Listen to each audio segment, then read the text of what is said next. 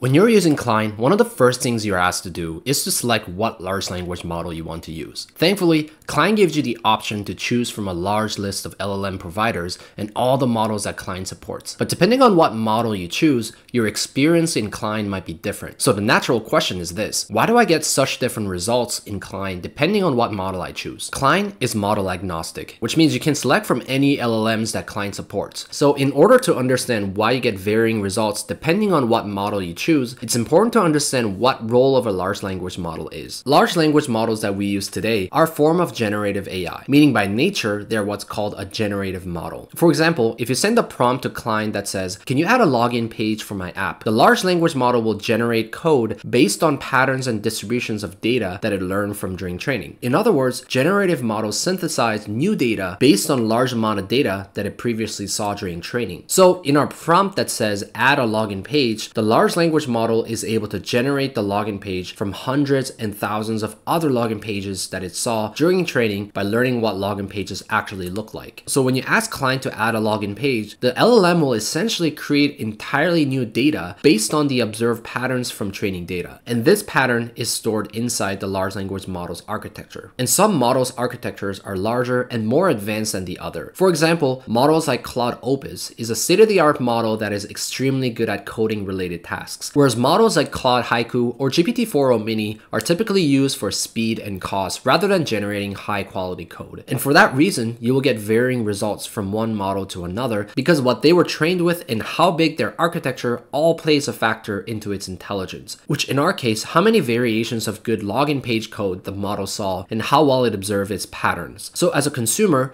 you are essentially paying for the model's abilities, sort of like the cost of intelligence to get a higher quality result. Some models, however, offer high intelligence for great value in terms of price, like Gemini 2.5 Pro, GPT-5, as well as open models like Kimi K2, Qwen 3 Coder, or GLM 4.5. These models have huge popularity for coding related tasks while also offering at a lower price point. The generative models that you see in Cline are also foundation models, which means they're trained with large variety of datasets that can be adapted to many downstream tasks. And using foundation models in Cline is a good fit since how people use Cline go way beyond code generation. For example, Cline can help you browse the internet with MCP, analyze your business requirement, or do some data analysis, and all of which require a general purpose model that goes beyond programming. There's one feature that is important in large language models, and that is multimodality, meaning all models that Cline supports at a base are able to process text, but not all models can process other modalities like audio, images, and videos. For example, Moonshot's Kimi K2 and Alibaba's Qwen 3, as well as some models from Anthropic and OpenAI, don't support images as an input. Multimodality is a critical feature to look for when it comes to tasks like fixing visual bugs or even screenshots of new features that you like Cline to produce. Thankfully, Cline gives you full visibility into what models have multimodality by nature. And just like multimodality, there's another feature of LLMs that tend to split them into two camps, and that is reasoning models. Some models are reasoning models while others are non-reasoning models. OpenAI's O1, Gemini 2.5 Pro, Grok 4, and DeepSeek R1